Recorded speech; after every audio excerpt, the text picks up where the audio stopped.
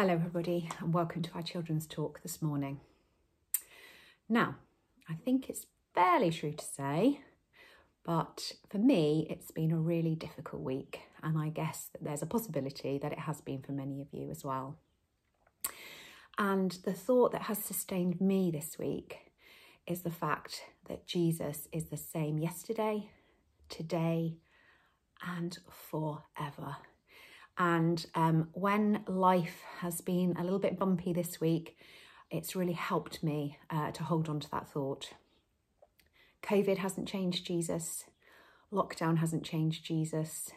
Home learning hasn't changed Jesus. Technical difficulties hasn't changed Jesus. He is the same yesterday, today and forever. So I really hope that you'll all be able to hold on to that wonderful truth through these coming weeks. That's not what our talk's about this morning, though. You will remember that last week we were introduced to John the Baptist and we heard about his birth.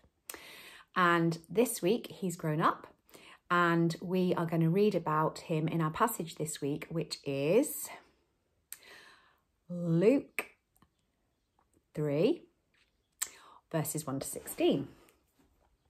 And as I was reading that passage this morning, one particular verse really stood out for me, and it was this verse.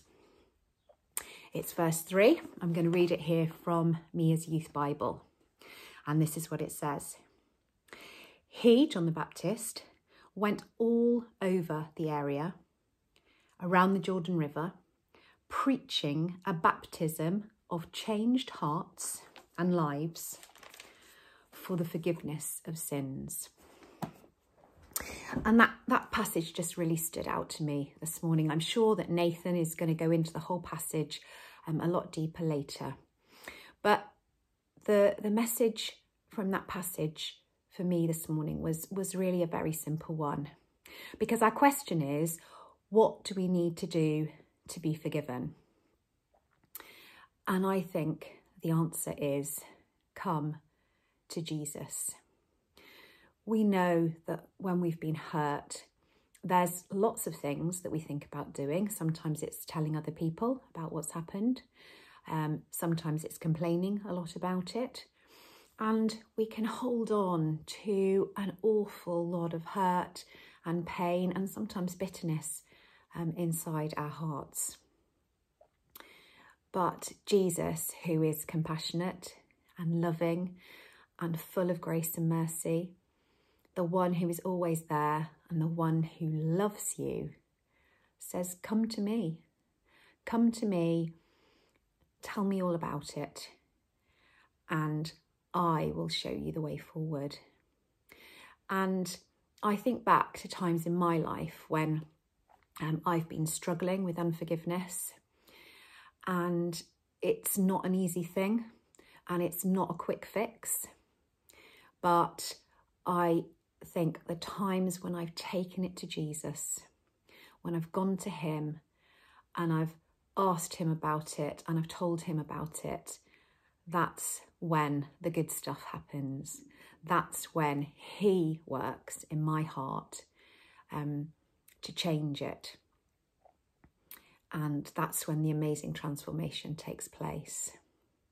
So I'm sure that some of you have had disputes at school that have upset you. You might have had disputes with your brothers and sisters that have been really difficult. And sometimes we can get those feelings in our heart which are really difficult to deal with. And I would just urge you to take them to Jesus.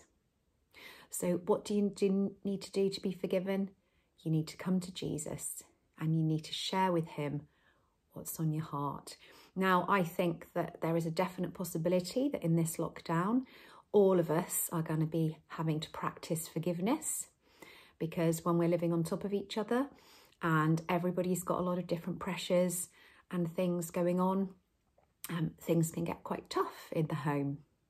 So let's remember that Jesus is the answer, and let's take all these things to him and find his forgiveness. So I hope you have a good week, and I'll see you again soon. Bye-bye.